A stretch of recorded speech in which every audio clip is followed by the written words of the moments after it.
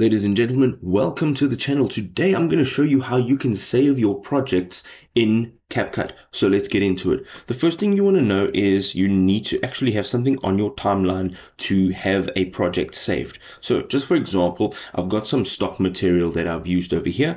And what we're going to do is you need to alter the stock material so that you can actually export it. So what I'm going to do is literally just click over here. I'm going to cut it.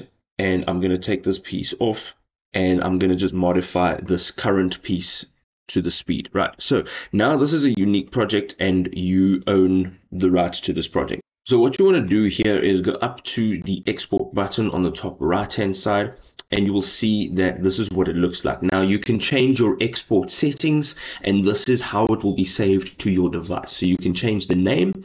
You can also change the location that it will be saved to, the resolution, bit rate, the codec format, as well as your frame rate. Okay, and here's another additional option. If you want just an audio file, you can actually enable just the audio file and you can disable the video file. So what will happen is it will be exported or saved just as an MP3.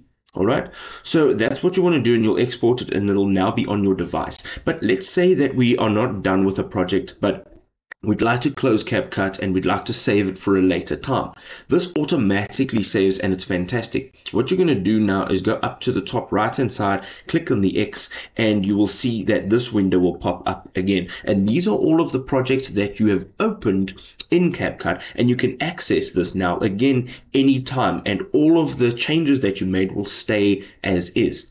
There is just a footnote that if you are moving materials around on your device, make sure that you know where you're moving them to, because if you're moving them around and you go back into your project, it'll ask you to look for those items because your project has not yet been exported.